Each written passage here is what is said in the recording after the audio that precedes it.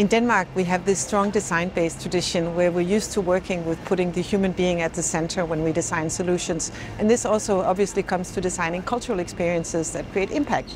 So here at South by, we've had the pleasure of introducing this tool that is used to create experiences with more impact.